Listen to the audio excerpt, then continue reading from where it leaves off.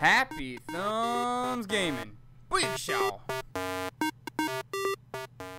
Hey everybody, it's Brian with Happy Thumbs Gaming. Today we're checking out the Stegosaurus Territory free roam for Lego Jurassic World. And you can see on the right we do get a couple of collectibles, including a red brick. We find a few characters scattered throughout the area, which have been unlocked due to worker in perils that we have freed. You know, those frowns that we've turned upside down. And if you haven't completed the story and the free play by now, I'm not sure how far you're going to get, but you're probably going to run into some problems. But that being said, here we are at the helipad. We're going to go ahead and use it to switch on over to the other island. So we've left Nublar, and you can see we're now on Sorna, and right here on the docks, there's actually a kiosk.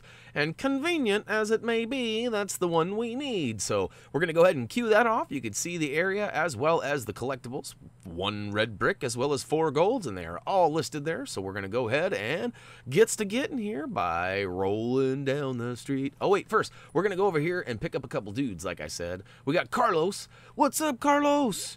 He's on the right-hand side over on the docks. Now, keep in mind, all the characters that have locks on them are still characters that are locked due to workers in peril, and you will find them along your journeys in free roam and all that. So these ones are also workers that we have freed, and they are no longer locked, so you should be able to purchase them. The locked ones you still need to find, but don't worry about those until you get to the end. And you don't necessarily need to buy these characters in the area. They just happen to be here. We're grabbing them because why not? We've got the cash, and we'll go ahead and make it happen. So all right, we picked up the 3 characters in the area. We're going to make our way down the right-hand path here because that's the only way we can go.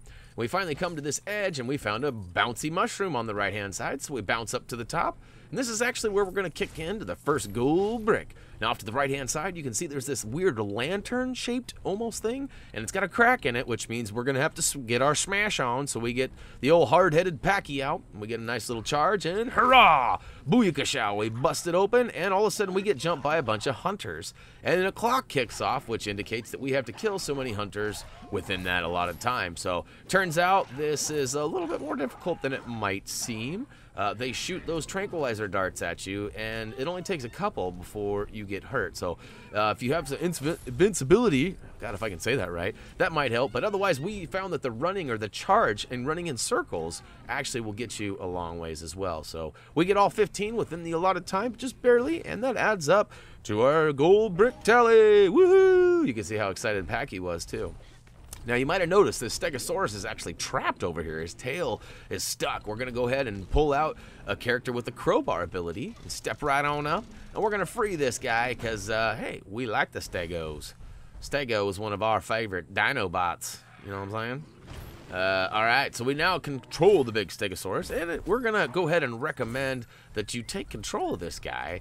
And it's smart to go ahead and move him over to the right-hand side and move him past that black rock, the Dilophosaurus rock, because, well, here in a minute we're going to do a little bit of a race, and this could present himself to be in the way otherwise. So move him out of the way, switch to a Dilophosaurus, get your HappyThumbsGaming on, spit till there's no more black rocks, and then switch to a little guy so you can slide on through that little mini door. We go ahead and choose... Timmy, go up top, and look at that. We're going to go ahead and drop the box, which smashes into pieces and actually reveals a gold brick. So, pretty easy stuff. As long as you got the Dilophosaurus and a little guy, you should be fine.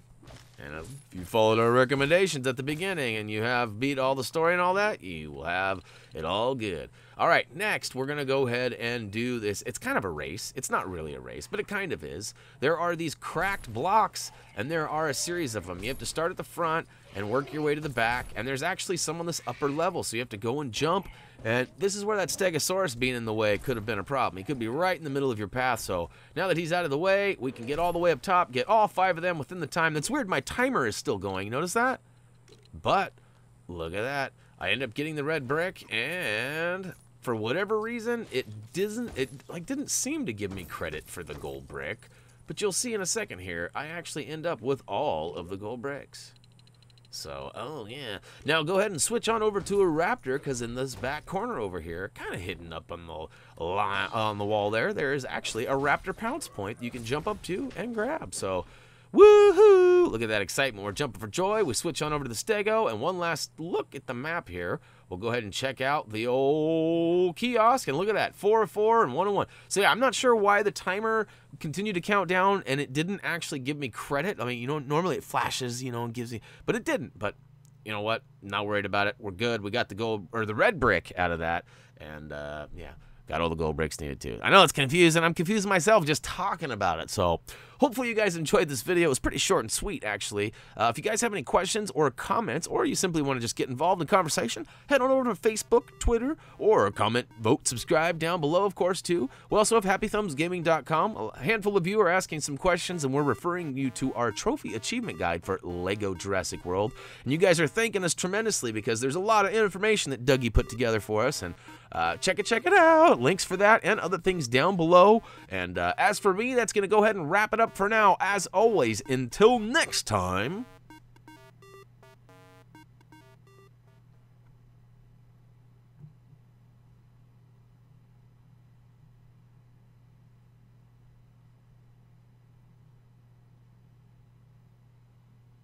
Dinobots, transform and roll out.